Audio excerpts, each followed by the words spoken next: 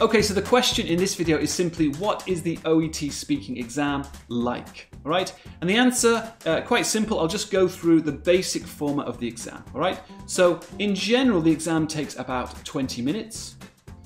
When you enter the room, there will be someone called the interlocutor there. That's the person who will be doing the dialogue with you. Very important, they are not the examiner.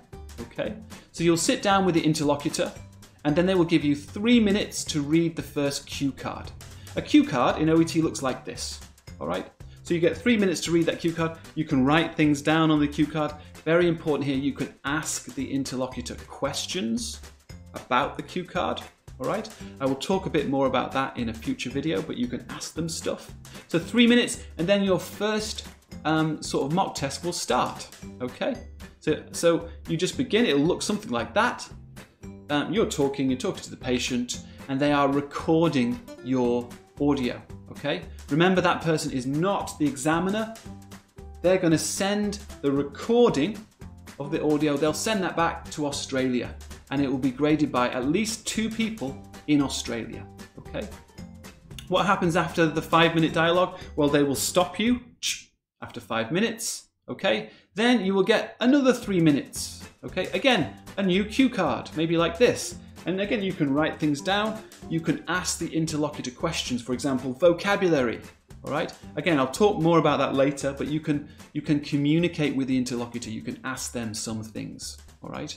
Then what happens next? 5-minute role play again. Okay. So you start that. That will be recorded, and again, obviously, you speak for 5 minutes. Then you finish, and that's the end of the test. Okay, so that's what the test is like. It's approximately 20 minutes, okay?